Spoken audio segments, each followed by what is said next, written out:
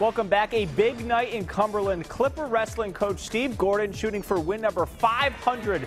The head man in his 47th year hosting Narragansett. Home team did not disappoint. Dylan Faria gets the team closer to a clinch, the pin at 170.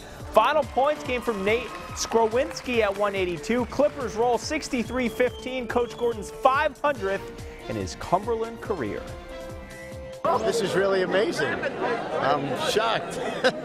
I didn't think, I didn't think we'd have this kind of a crowd.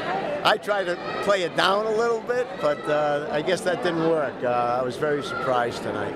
It was very heartwarming.